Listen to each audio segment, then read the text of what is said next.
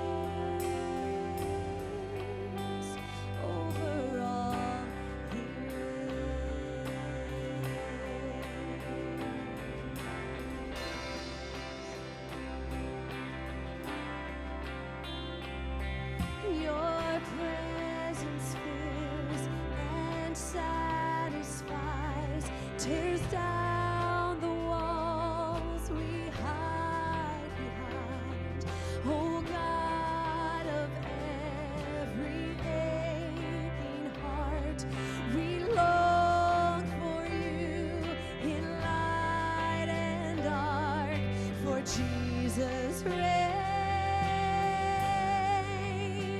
over all. He reigns. We exalt your name. It's high above the heavens. Oh, we lift you high. We exalt your name. And all of creation sings praise. We exalt your name. It's high above the heavens. Lord, we exalt your name. And all of creation sings praise. For Jesus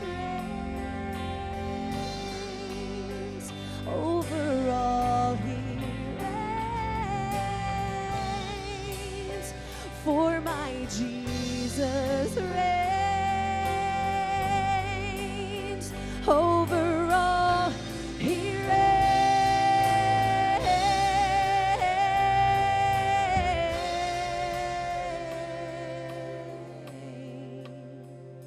You reign. We exalt your name. You're high above the heavens.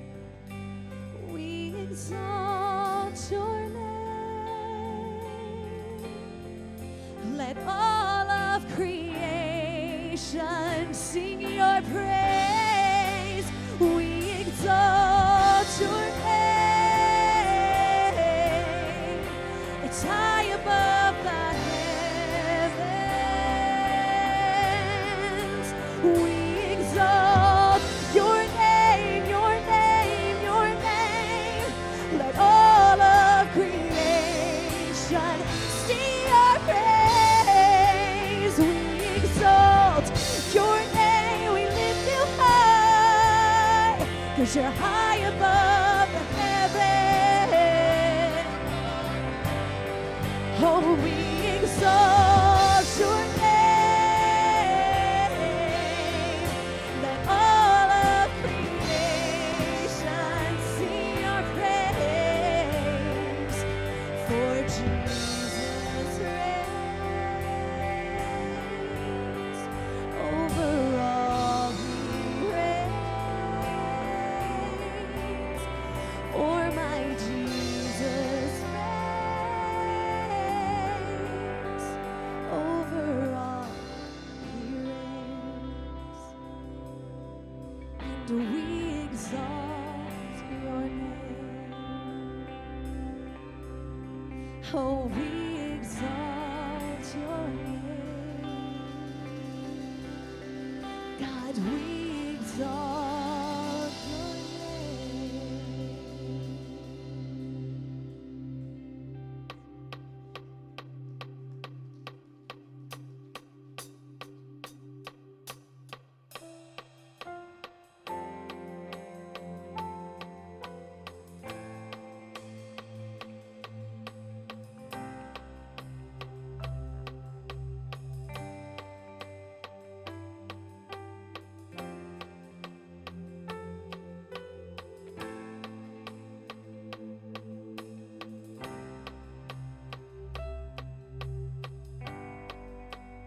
Oh, how I need your grace, more than my words can say. Jesus, I come. Jesus, I come.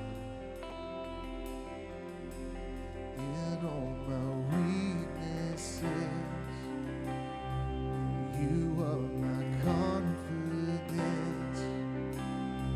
Jesus, I come. Jesus, I come. And I will rise, stand redeemed, heaven open over me. To your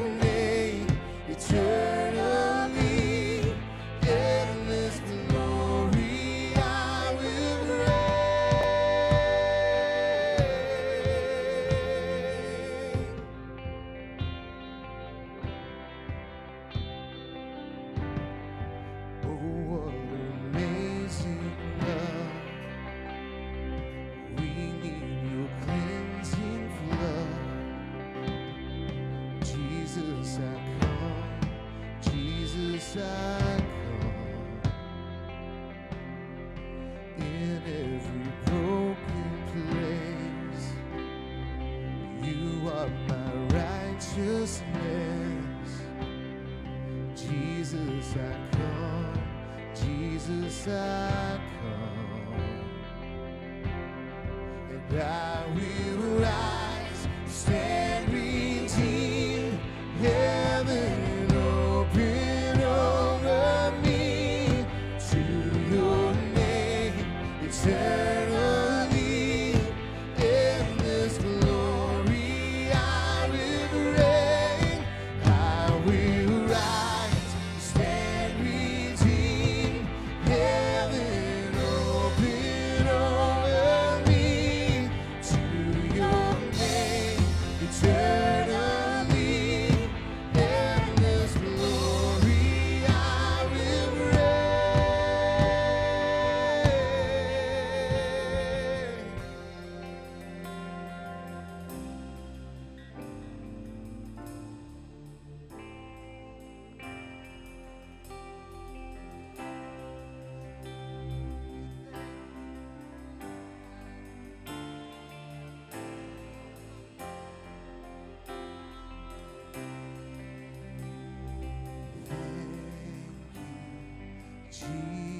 Jesus, just as I am, I come. Hallelujah. Oh, what amazing love. Thank you, Jesus, just as I am, I come.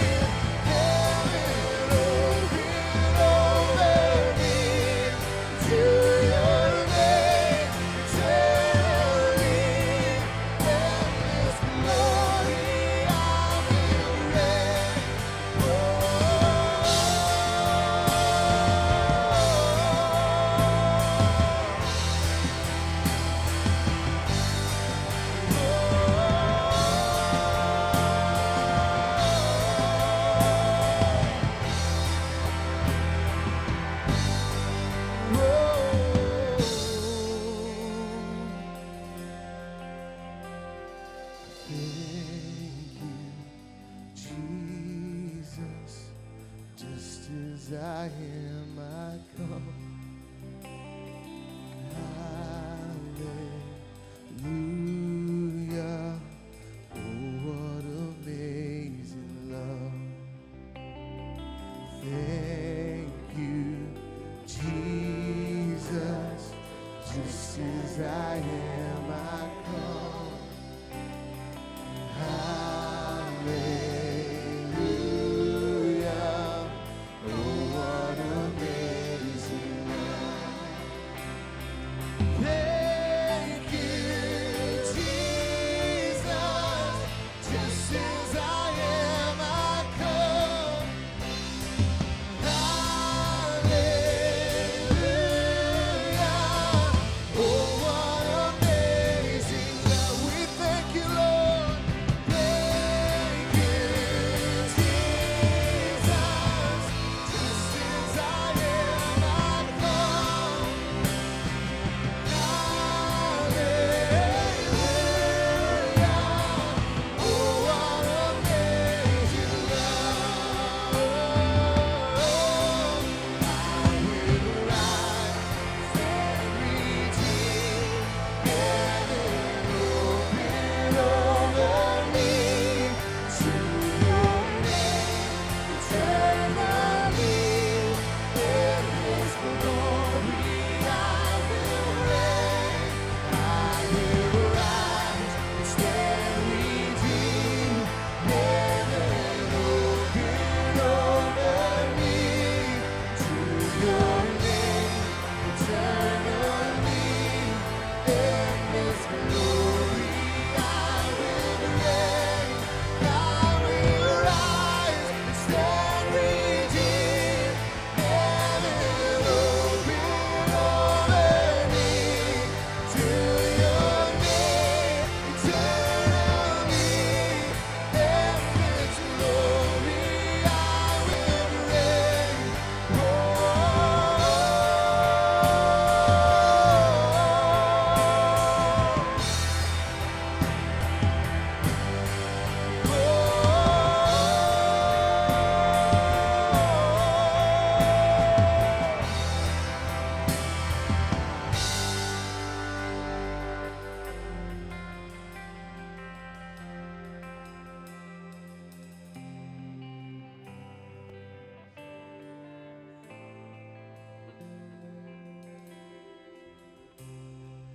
We give you the highest praise. You deserve it all. You deserve it all.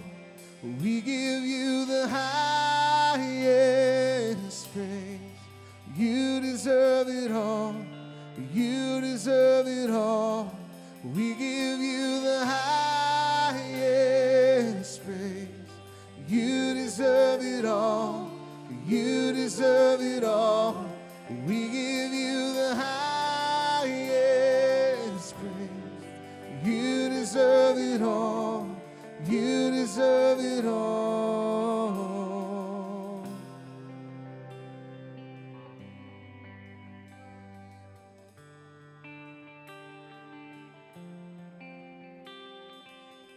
We praise you, Lord.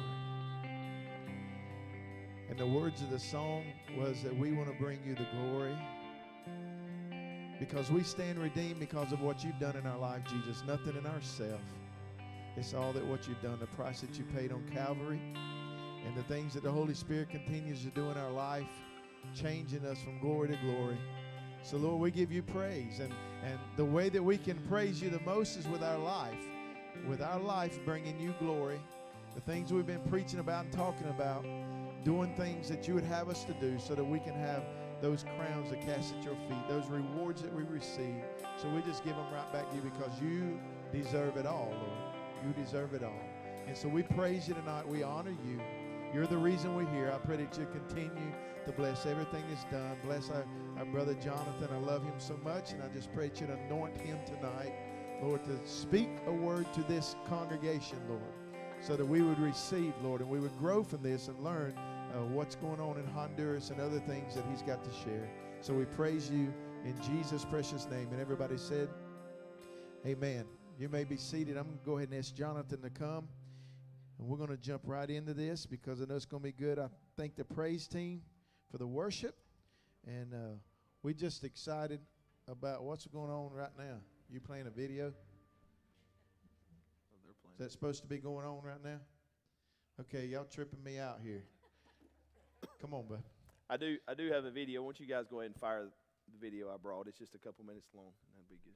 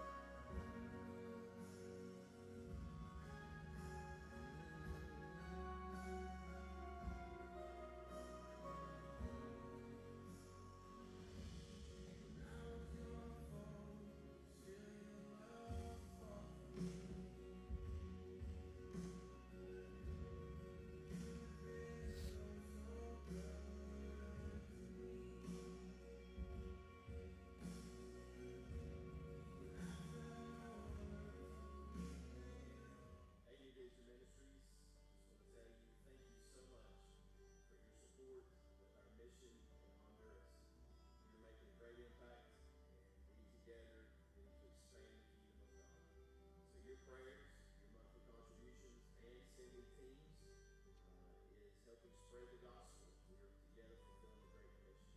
And so I just want to tell you personally, thank you.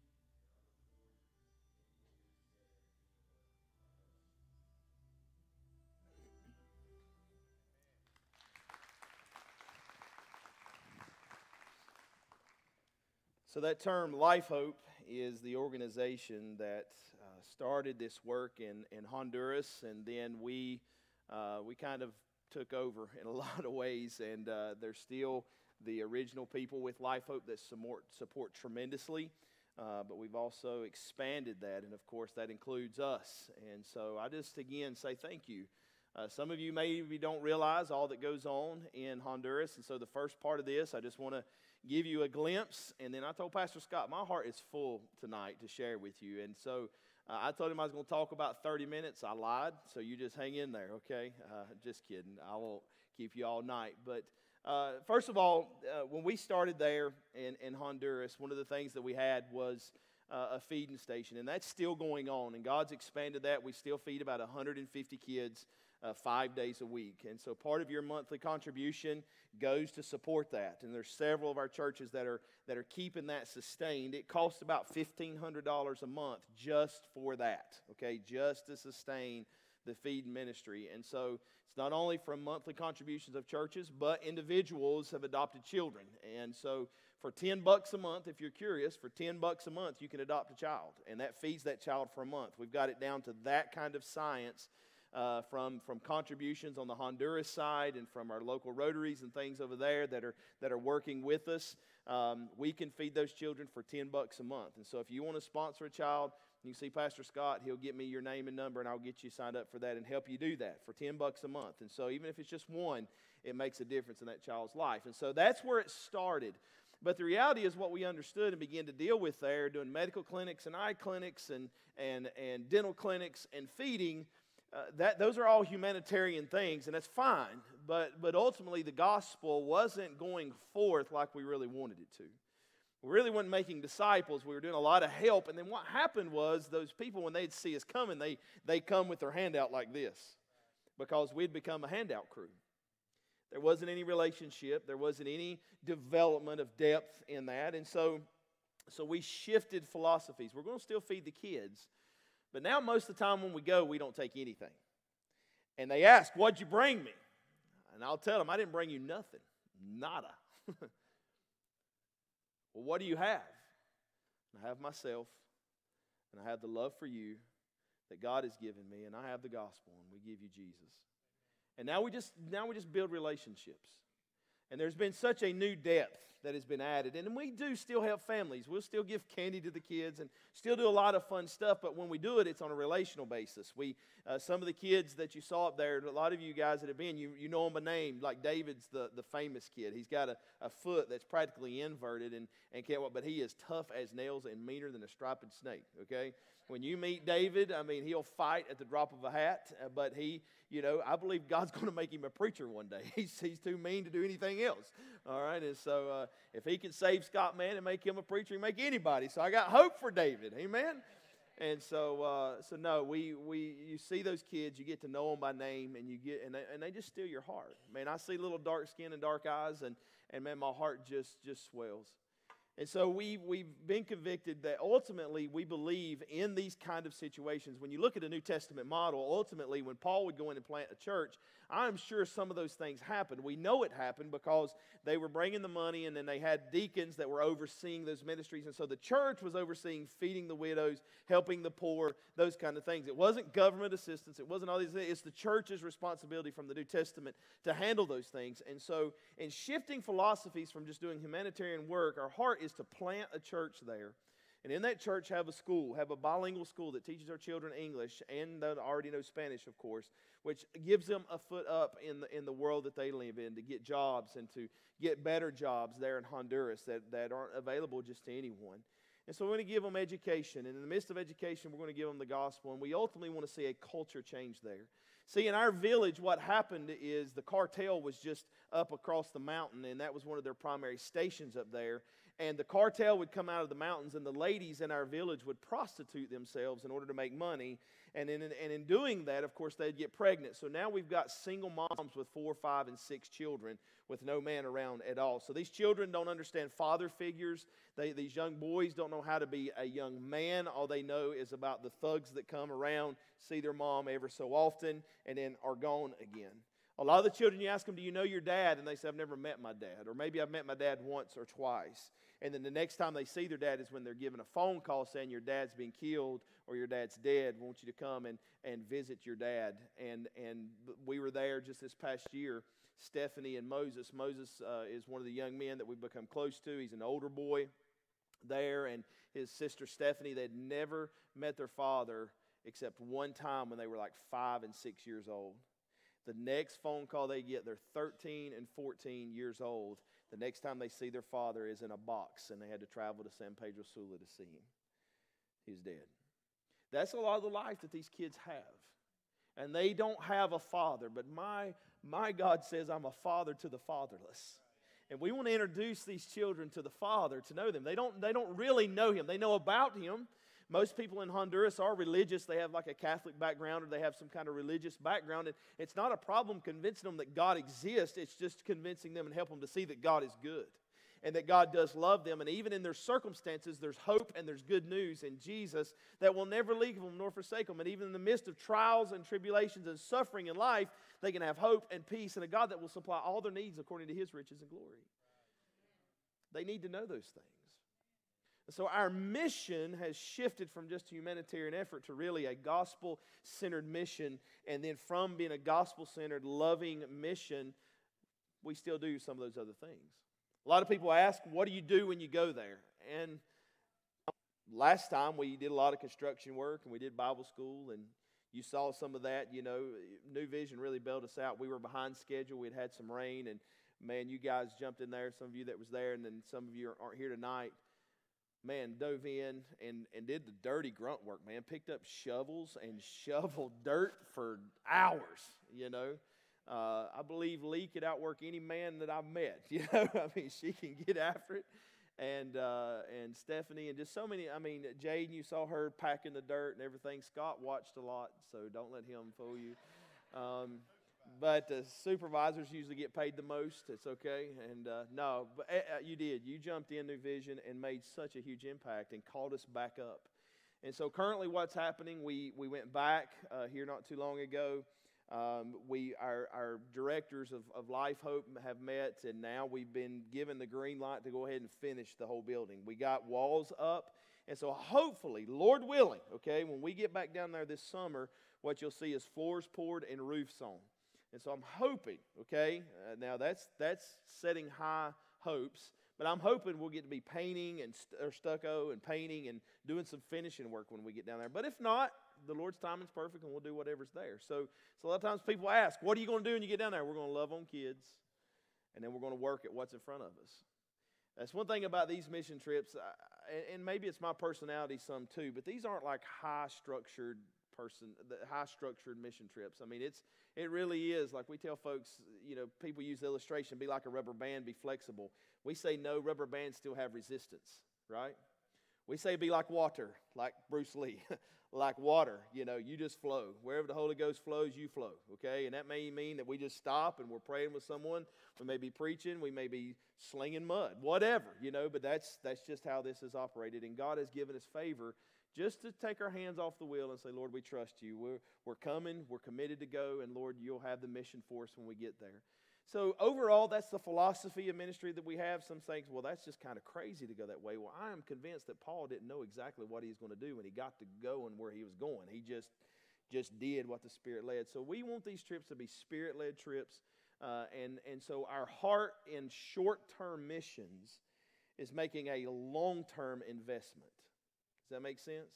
So even though we may be going for weeks or 10 days at a time, and we are trying to send 4 and 5 and 6 and 8 teams a year now, which is great. It started out like 1 week a year out of 52 weeks, and you're not really getting a lot done. So now we're like 8 and 10, 12 weeks a year now. They're making impact. So like at least once or twice a quarter, teams are going in and doing discipleship and doing those kind of things. Those folks, we're seeing more impact there. But we want to make a long-term commitment, even though it's short-term missions, to the same location.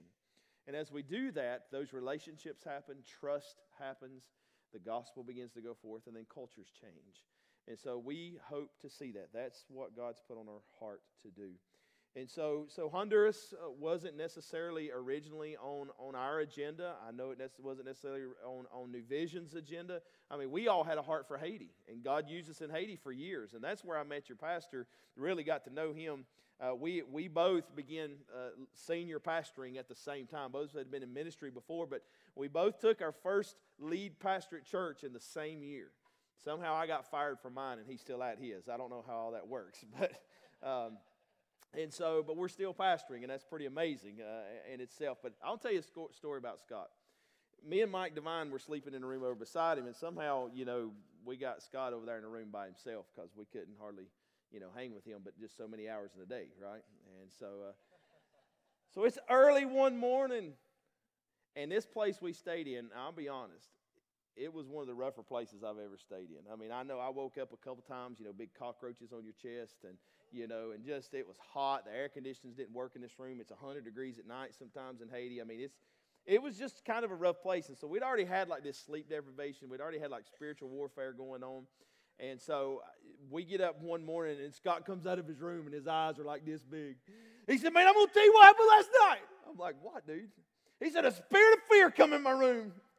He said, "Try to hold me down, but in Jesus' name I rebuked him, and I ain't been back to sleep yet."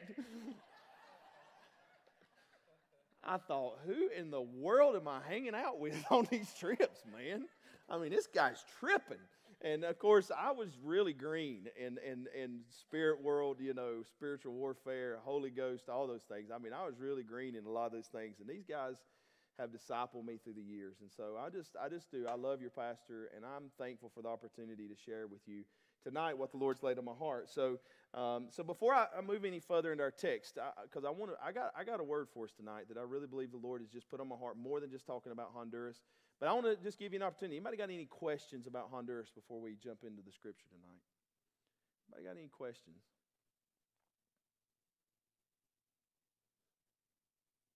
So I kind of talk about what we're doing. Yes, sir. Do what? Their main religion, their main God is Catholicism, and so it's Catholic, yes.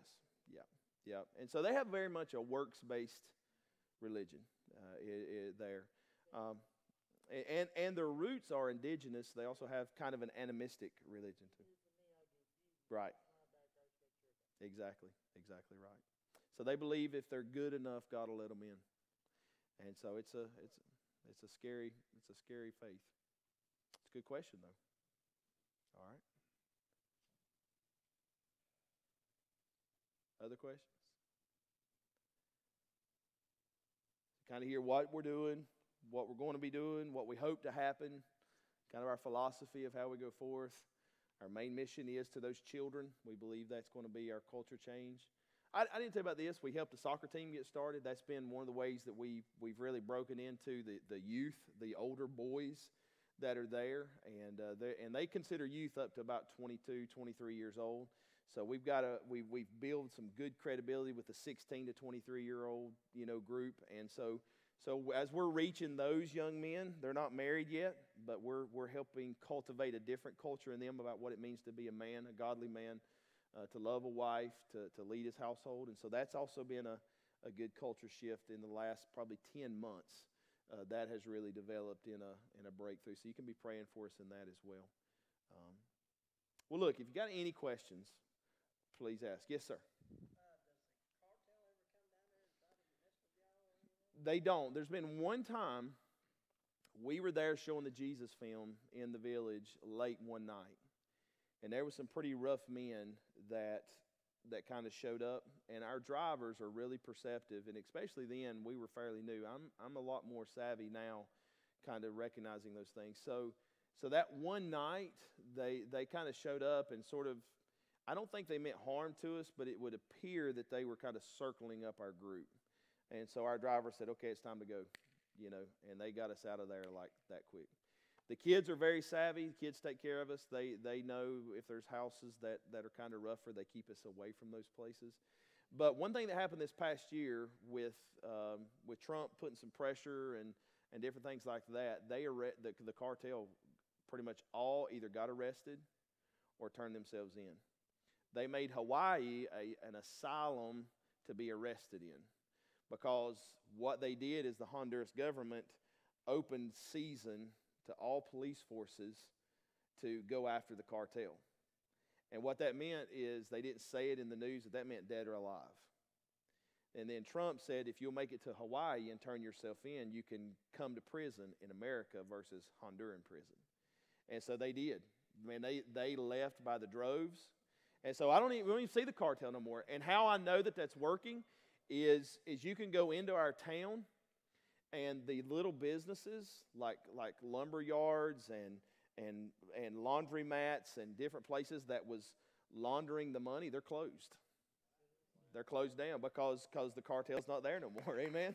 So that's a big answer to prayer. And so we've never went in fear.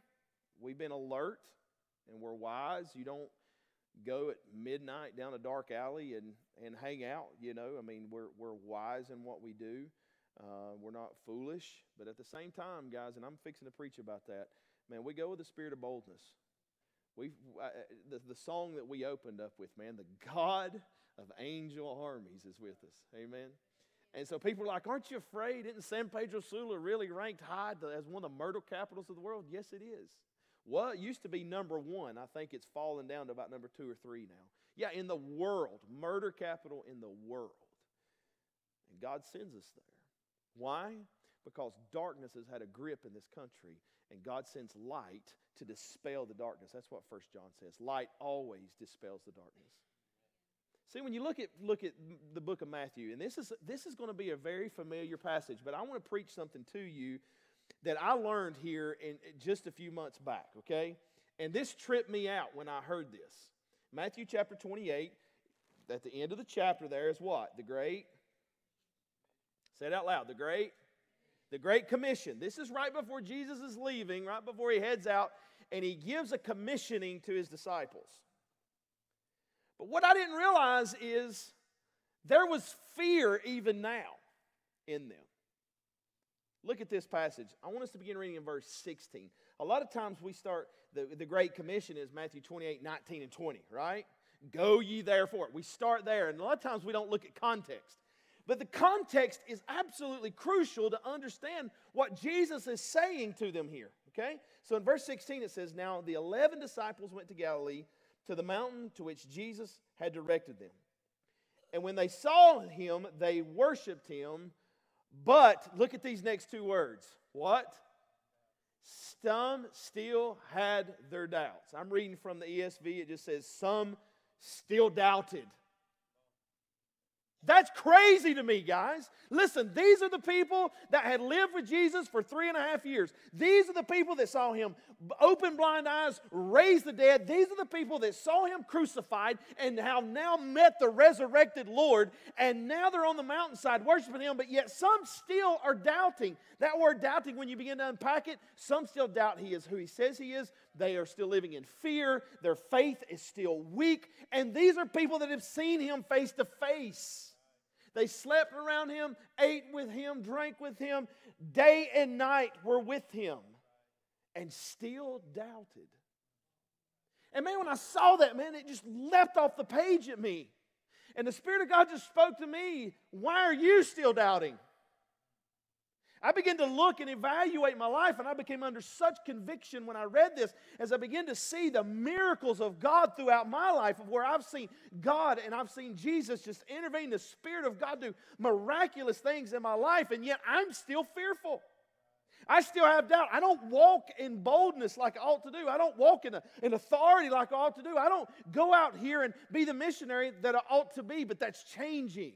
Why? Because the Spirit of God is showing me what the rest of this passage says. Now, I want you to deal with this tonight. Tonight, I desire to eliminate whatever doubts that you may have in who Christ is and his call on your life to be missionaries.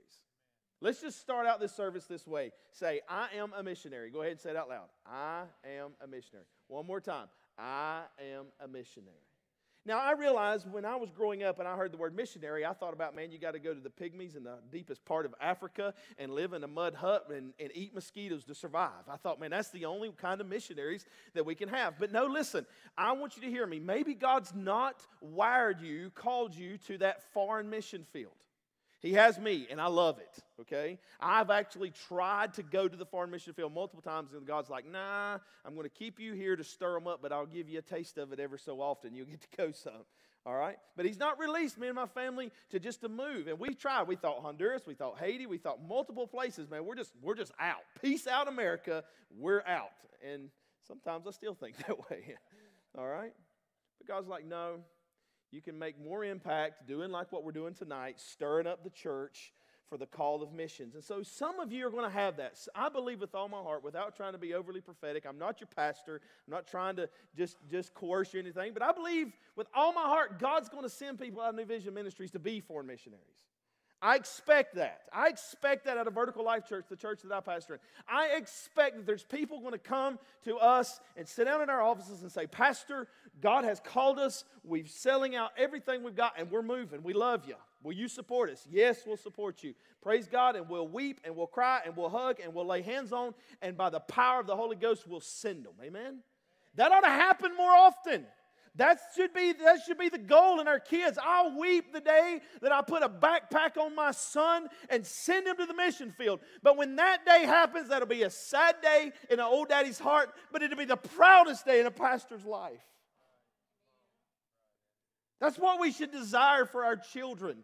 Not to be just doctors and lawyers and go out here and get rich and be worldly. No, we ought to raise up men and women of God who have a heart to be a missionary. And then if being a missionary means that I'm going to go to the hospital to be a missionary as a doctor, then praise God for that. Or going to the school system as a teacher to be a missionary, praise God for that. Or to go into a foreign country as a missionary, then praise God for that. But we need to raise up a generation of missionaries that know Jesus. And they don't doubt. They don't doubt who He is. So tonight you may not have that heart for foreign missions. Maybe it's United States missions. Maybe it's Lincoln County missions. Maybe it's within your street or your block missions. But I want you to know if God has saved you and He put His Spirit inside of you, He's commissioned you to be a missionary. So say it with me again. I am a missionary. You didn't get it, so let's go again. 1, 2, 3. I am a missionary. Now to be a good missionary, you got to eliminate doubt. You with me? See, these guys now, later on, we know what happens on the day of Pentecost, and I'm not trying to labor this too long, but we know there's doubting, but later Pentecost comes, they're filled with the Spirit of God, and you don't see these guys doubting no more. You see them take on hell with a squirt gun if necessary, laying down their lives for the cause of the gospel. And see, that's the advantage that we have. When they were first seeing Jesus here, they had the Holy Spirit. The Bible says Jesus breathed on them. The Holy Spirit came upon them. They had anointing. They had empowerment of the Holy Spirit. But they didn't have the indwelling of the Holy Spirit that happens at Pentecost. But you and I do. You and I do. If you're a believer, you've got the Holy Spirit. Now, some of you need to die more in your flesh. The Holy Spirit takes over more. And we can talk a long time about Holy Ghost, and I'm going to talk some at the end about Holy Ghost. But let me tell you something. You're doubting because you lack feeling of the Spirit. And that's what was going on in their life. They didn't have a filling of the Spirit, a fulfillment. They were still filled with a lot of flesh, a lot of doubt. Your doubt comes from flesh. Your doubt comes from lack of faith. Your doubt comes from fear, not from spirit. Because God didn't give us a spirit of fear, did He? He gave us a spirit of love and of power and of what? A sound mind. I can think clearly. And a while ago while we was over here, man, God just birthed in me just to continue in my doubt, even standing before you tonight. I'm a little fearful, even though I shouldn't be. I'm a little fearful. I'm a little doubtful. God, am I really going to do this? Am I really worthy of this? Am I capable of this? And the answer is no, I'm not worthy. No, you're not capable. And you couldn't do this unless I put you here. But the fact of the matter is, God's spoken to my heart. I sent you to this place tonight. So go up there and preach your heart out, and I'll handle the rest. Amen? That's all God's asking. God's saying, hey, I'm looking for people who will believe in me. not believe in themselves. I'm not here to boost your ego. You are nothing apart from Christ, and capable of nothing apart from Christ. But in Christ, there's nothing impossible, for I can do what? All things through Him. So it just blew my mind when I read this, Pastor. I mean, they doubted. And I had never read that before. That's brand new to me. So Jesus, in the context of this, in the Great Commission, He is addressing their doubt. I want you to read it from that. He's not necessarily just commissioning them to go. He's addressing their doubt. Think about that for a second. And so tonight, let's address our doubts. Let's address our inadequacies, because our adequacy is in Christ, as Paul said, not in that of ourselves. So in addressing our doubts, number one, I want to be a person that without doubt I go. Without doubt I go. Now Jesus says this there, the more familiar part of this passage in verse 19, the first thing He says is go. And to explain that just briefly, this is not a suggestion, but it is a command with assumption. It's not a suggestion, it's a command with an assumption. The command with an assumption means Jesus is saying, listen, my assumption is you are going to go. If you read it in the Greek and unpack that there, the command is, it's in a commanding way, go, but it's also saying, as you go. It's like when He talked about fasting. It wasn't like, well, if you feel like it and get around to it when you fast, do it this way. No, Jesus says, when you fast, do it this way. So in the assumption here is Jesus saying, now when you go. I have a lot of people all the time say, and I'll say, man, you really need to get involved in a mission. And they'll say, well, I'm thinking about it. Right, Tommy? Where'd Tommy go? Is he still in here? Huh? Where is it? Oh, he went to youth? Good, I'll pick on him then. And he can watch the video later. No, I patted Tommy on the back a while back, and I said, Tommy, you need to go to Honduras with us sometime, man. We'll turn you loose with that guitar. And he said, I'm thinking about it. I said, Tommy, just read the text. It doesn't say think about it. It says go. Now, I get it. He may need to think about if God's really called him to Honduras or not, and he knows I'm picking on him. But ultimately, listen, going as a missionary is not an option. It's a command, and a command with an assumption. So as you're going, and as you're going through those natural rhythms of life, that's what we were talking about back there in the meeting before that I just kind of crashed in on, but it was just a God thing. I mean, that's our heart. We need to raise up church families that as you're going, wherever you live, wherever you work, and wherever you play, you're a missionary. I want you to just to begin to indoctrinate yourself with that mindset that where I live, in my home, I'm a missionary.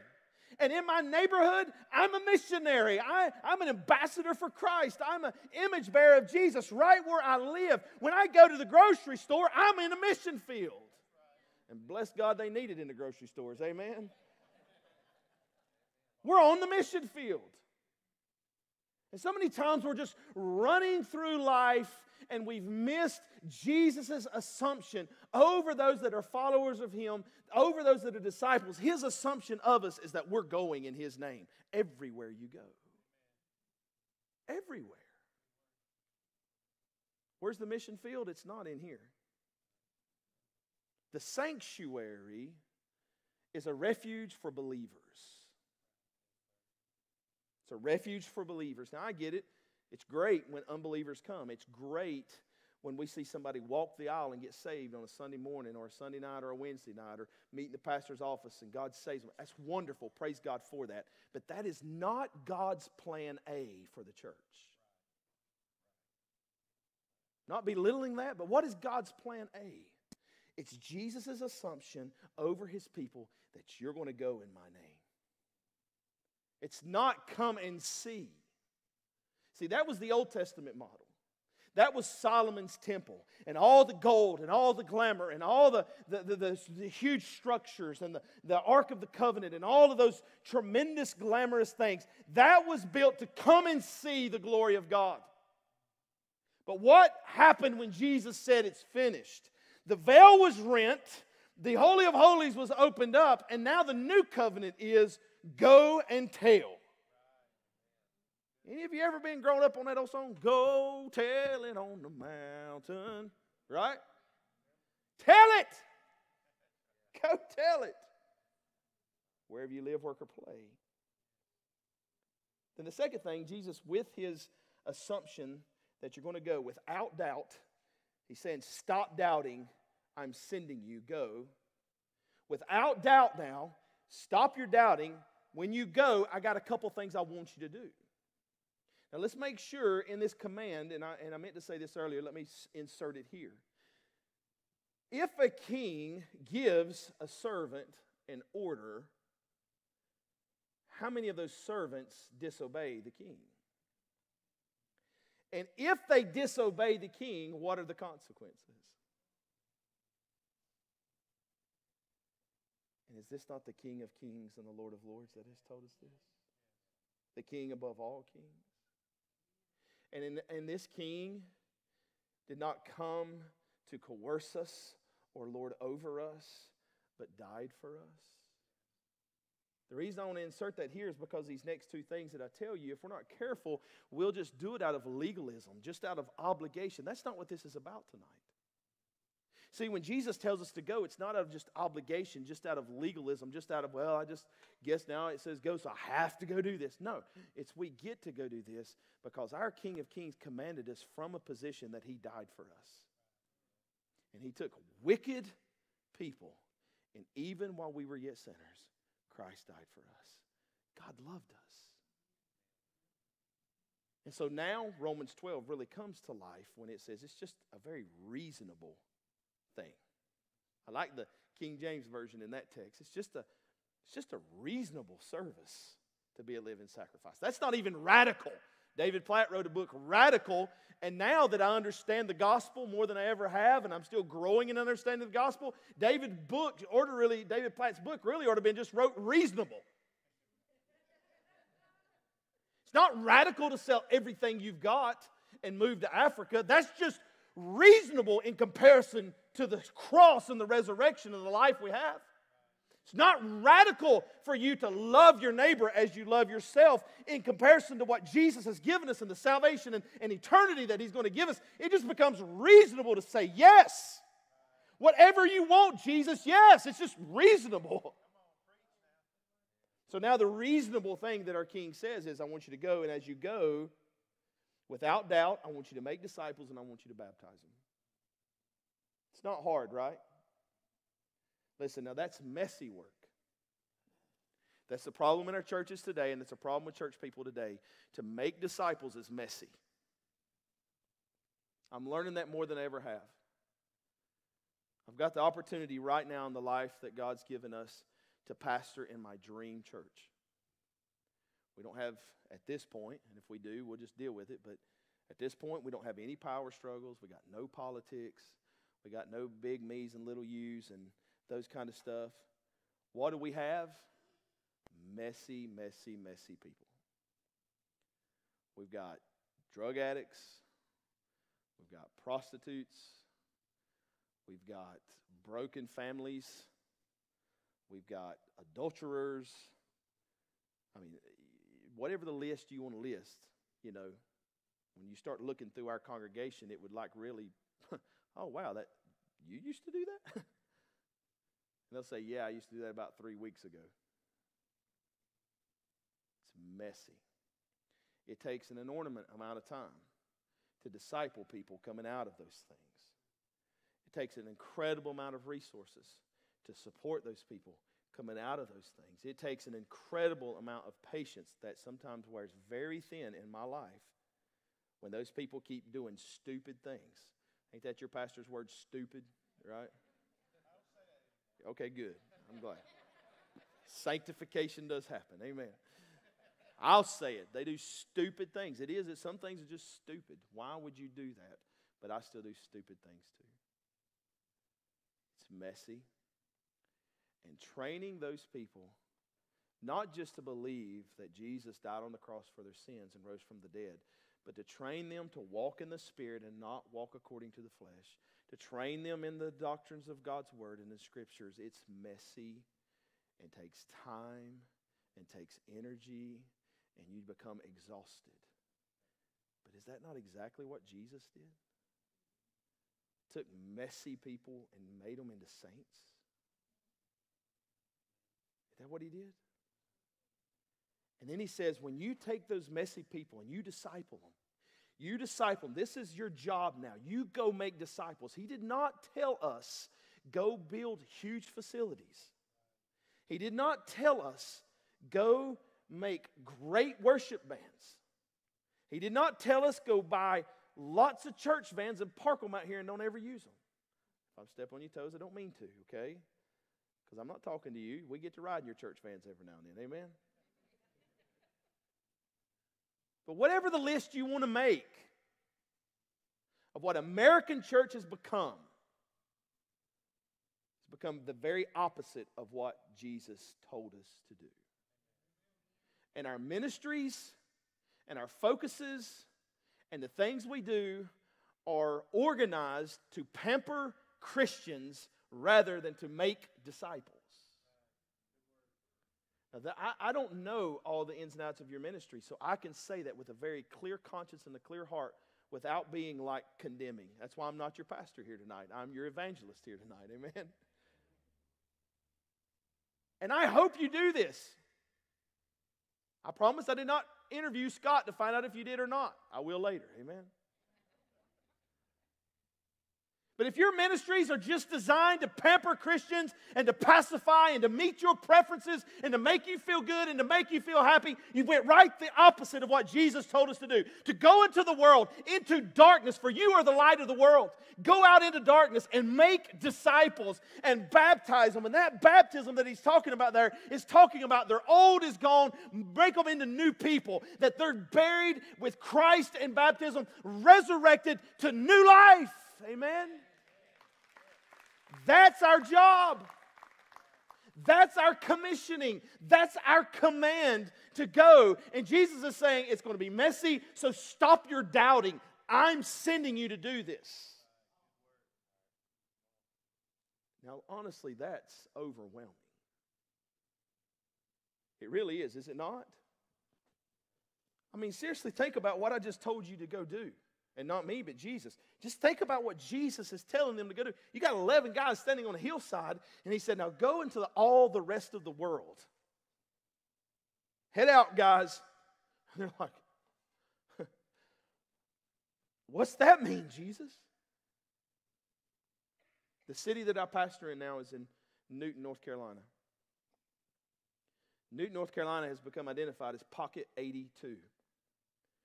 The Baptist State Convention did a study through all the cities of North Carolina and identified the top 100 most lost cities in North Carolina. Pocket 82 is Newton, North Carolina. 67% of my city does not know God. 67%.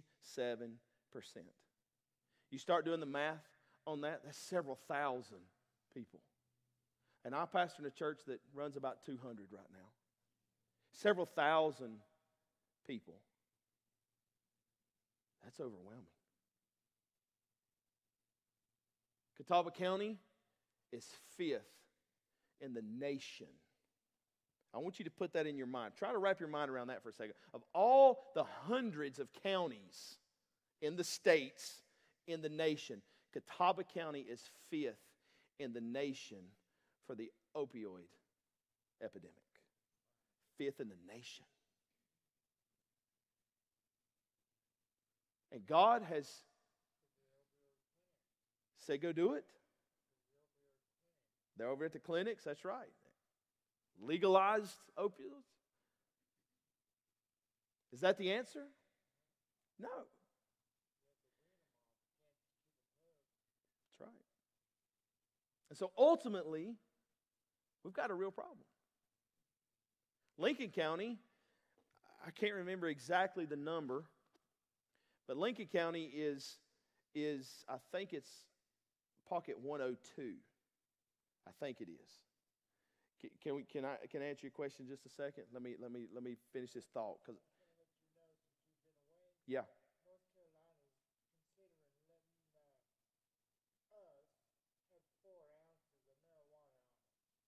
I'm sure. Yeah, That's a lot. Yeah. Right. And so my point is, though, here in Lincoln County, I think out of all the cities in North Carolina, I think Lincoln County is like just out of the top 100. It's like 102, I think it is, if I'm not mistaken. So between our two cities, we're practically within the top 100 of all the cities. I think there's like 400 or 500 in the state of North Carolina. Most lost places in our state. And let me ask you a question. How many churches do we have in Lincoln County? How many churches do we have in Catawba County? I mean, dadgummit, you can have a church around every corner. And the problem is this. It's not the problem of lack of churches and not the problem with lack of people say, well, I'm a Christian. It's a lack of missionaries. It's a lack of people that have stopped doubting and go in the authority that God's given them to make disciples and baptize them. It's a lack of people that's saying, hey, wherever I live, work, or play, I'm going to go after this. And it's a group of people that's lived by fear. So Jesus has put you here in Lincoln County to do this, New Vision. He's put Vertical Life in Catawba County to do this. And He's put other brothers and sisters that we ought to link arms with that have like-mindedness to be missionaries. And we link arm in arm for the cause of the kingdom of God. And we go after those that are far away. We make disciples and we baptize them. But even then, we can be all fired up and bold. But that's still scary, right? I could sit in my office and become overwhelmed. I start mapping things and making these strategies and all this kind of stuff that we do sometimes. And you start walking through meetings and you start doing those things together there sometimes. And you have leadership meetings and you get a little overwhelmed. And, and I get like these knots in my stomach. And I'm just like, God, really? And so I'm awake at night and I'm nervous and I'm anxious. And I'm like, how are we going to afford this? And how we don't have enough people to do this. And we don't have enough leaders to do this. And we don't have enough facilities to do this. And we don't have enough counselors to do this. And the Lord's like, would you just shut up?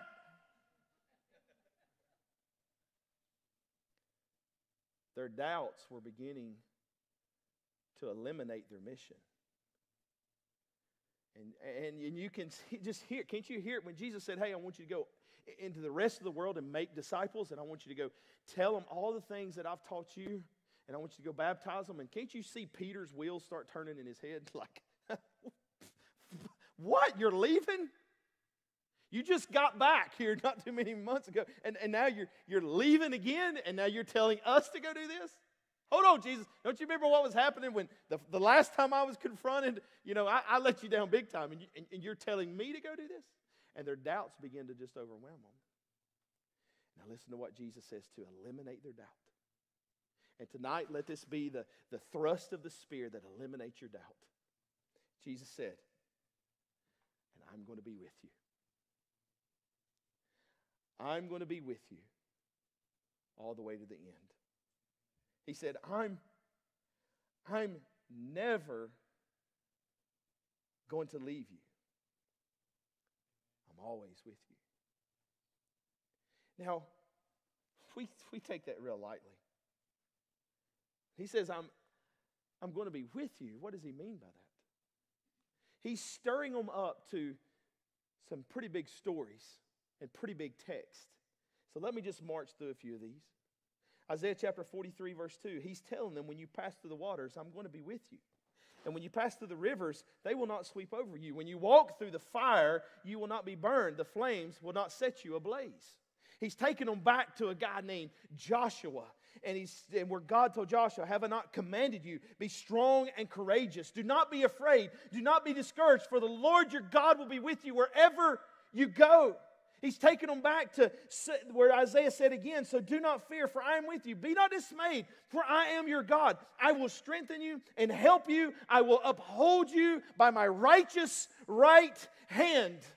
He's taken them back to a guy named Daniel, who was a prophet, who was told, don't pray. But Daniel said, I can't stop praying. And he went into the lion's den, and God shut the mouths of the lions when he should have been eat alive. That shouldn't be called the lion's den. It ought to be called Daniel's den, because he went up and cuddled up to some of those lions. And some of you are looking at the lions in your life, afraid to speak the gospel because you're afraid they're going to eat you. But raise up old Daniels of today and speak the word of God, and watch how he shuts the mouths of the lions. He's taken them back to guys like the name of Noah, and there was a flood coming, and Noah's building an ark, and there's people standing outside, and Noah preaches for 100 years, and some of you have been preaching to your neighbors, and you're like, God, nothing's happening. Nothing's happening. God says, keep on preaching, because there is a flood coming one day, and the wrath of God will be poured up on this earth one day, and those that are in the ark of Jesus Christ will be saved. And Noah found favor with God, and he was saved from the flood. He's taken them back to a guy that was named Moses. And Moses had a speech impediment, whatever that was, whether he couldn't talk plain or whether he had a lisp or he stuttered, whatever it was. He said, God, I can't even speak well. And God said, I'm going to send you face to face with the most powerful man in the entire world, the man God named Pharaoh, and you're going to stand before him and you're going to declare to him, to the God of this world, let my people go. He's taken them back to that man, Moses, who stood up to the forces of evil. And today, where's the modern day Moseses that will look at the devil in the face and say, let those people go in the name of Jesus? He's taken them back to a little boy named David who had a huge Goliath standing on the battlefield taunting him. And David's looking around and says, where's the army of God? I'm wondering sometimes, not that I'm in all of David, but sometimes I'm just wondering, where is the army of God? Where are the people of God that are filled with the Spirit of God, that are unashamed of the gospel, for it is the power of God into salvation? Where's the army of God that's going and dispelling darkness? I want to be a part of that army. I want to be a man of God that is without doubt and without fear, and that is courageous and bold. I want to be a man of God that's like Shadrach, Meshach, and Abednego, that even if it puts my life in jeopardy and I'm going to be thrown into the fire, I'm not afraid and I have no doubt, because there's always a fourth man walking in the fire with us. Amen. I want to be that kind of man with that kind of faith and walk without fear. I want to walk into the places that God calls us to go in Honduras, and I don't care if it's cartels or drug lords or pimps and prostitutes, that God is with us. Jesus is with us, and the demons fear and tremble him. These aren't just fairy tales or images of history, but they are more Jesus telling us, stop your doubting. See, those people there standing on the hillside with him, they still doubted. Some of you have been saints and born again for a long time, and yet you're still wallowing in your fears and doubts. Stop it. You belong to the Son of God. God gave you to him. John chapter 6, verse 36. And all that God gives to Jesus will come to him. And whosoever comes to him, he's not going to turn them away. But you're going to become sheep of his fold. And you are under the good shepherd. And even in a table prepared before me in the presence of my enemies, my head is anointed with oil. You're anointed with the Spirit of God to do this work of God. See, this is God's mission. Who was the first missionary? God. For God, even before the foundations of the world, looked throughout the eons of history and said, my children are going wayward, and I'm going to go rescue them. I'm going to go save them. And I'm going to send my Son that he will rescue my people from their sins. And then I'm going to make him the firstborn, Romans 8, of many brethren, that I'm also going to send them to live out the legacy of my Son in the earth for my glory. That's God's mission. So, in conclusion, and making an application of why we should not fear, we'll try not to chase a rabbit, but keep it really plain. A lot of people ask me all the time, Pastor, do you still believe in the works of the Holy Ghost? Do you still believe in signs and wonders? Do you still believe in the miracles? You better believe I do. But why aren't we seeing them in the church? I want you to track throughout history where those things happened. Where did it happen for Philip? Was it not when Philip left the comforts and the walls of the church and went into a Samaritan town and began to preach the gospel? Where did it happen in Paul's life? Was it as Paul and Peter and John got to having a powwow in Jerusalem? Was there like all these miraculous signs happen? No, not at all. It's when Paul left and went to Ephesus and went to Corinth and began to be a missionary. And as he preached the gospel, God did miraculous things. Where did it happen in Peter's life? Peter was up there on the rooftop talking with God and having a vision. Where did it happen in Peter's life? When God sent Peter to the ungodly place of a Gentile's house called Cornelius. And when Peter showed up to preach the gospel, guess what happened? Before he could even get finished preaching, the Spirit of God fell in that house and the whole household got saved that day.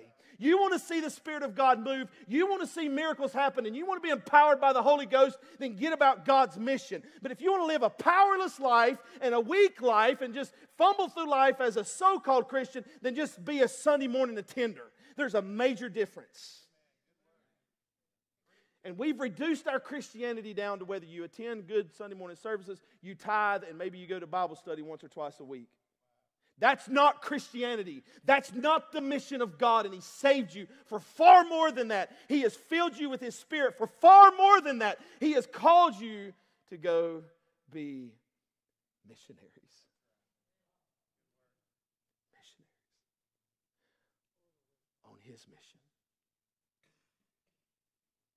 So would you say it again? I am a missionary. And if you have any doubt about being a missionary, just come right back here. If you have any fears about being a missionary, wherever you live, work, or play, just come right back there.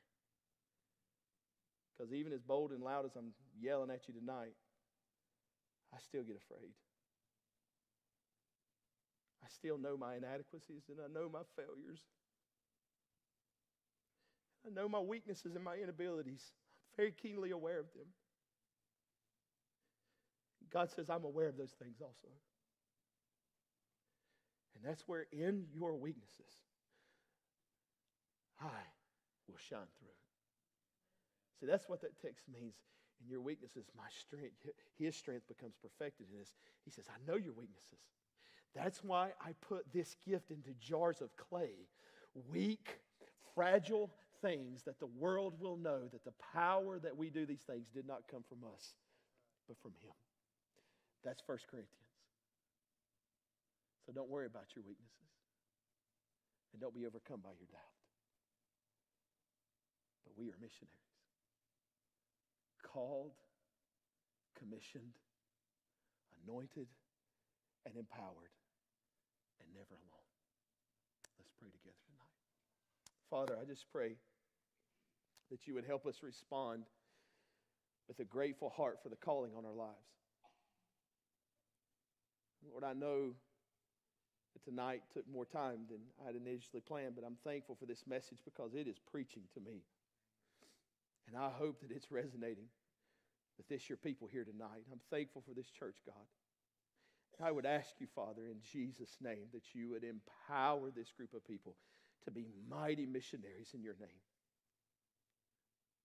I pray, God, that you'd use this church to shine light in Lincoln County and dispel darkness. To go after the unlovable, to save the unsavable, for that's who you are. To rescue the perishing and the dying. And in Jesus' name, bring them to life, to relationship with you. God, we thank you for this commissioning to make disciples. We thank you that in this text we can dispel all doubt. Ultimately, you could have dispelled all doubt by just saying, you're with us. That does it. And if you're for us and you're with us, what can compare to that? Who could be against us? So make us bold and courageous, I pray. Fill us with faith. Extinguish our doubt. We give you glory and honor in Jesus' name.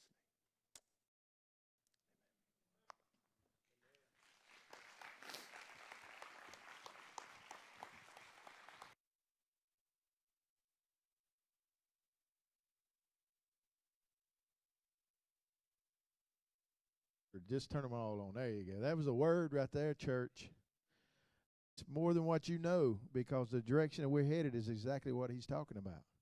This small group stuff is exactly making disciples, going out in the community, living community, being in the community, and being Jesus to all these people that we see all the time. It's exactly the direction we're headed. So this was just more than the hump. This was a whole lot more than that. So just give me confirmation. And I know Laura and Corey's probably jumping out of their skin too. So because that's what we've been talking about, is doing this. So God's going to move. Amen. Jonathan, thank you. That's awesome. I don't get to sit there and listen much, but that was powerful, man. I could have stayed here till 10:30. Wouldn't have mattered to me. In fact, you want to run them out and you preach to me some more? I'll be good. If you'd have said Gideon a few minutes ago, I was waiting for you to hit Gideon on the not be afraid. If you would have, I'd have fell out on the floor right there. All right. All right. God bless you guys. Don't forget the Honduras team. We're going to go to the kitchen and meet. And one more second. Friday night, we're having a night of worship here. I didn't announce it earlier. Make sure you tell everybody. Everybody's invited. It's going to be a night of worship. Our praise team's going to lead us. So please spread the word at work and wherever else. If you got some people you've been talking to, sharing with, maybe they won't come to a traditional service or a regular service, which we ain't traditional, but get them to come. Man, night of worship is going to doors going to open at 6:30. We're going to start worshiping at 7. God bless you. Love each other before you leave, and we'll see you in the kitchen, the Honduras team. Thank you.